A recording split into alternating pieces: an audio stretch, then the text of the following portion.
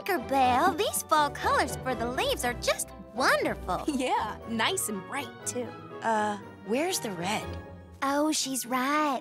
Can't have fall without red, after all. Okay. Oh, I must say, that is absolutely breathtaking. But it's not what I'm looking for. Oh. Maybe if you added some blue. Good idea.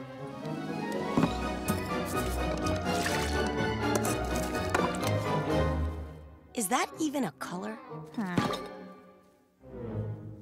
got it.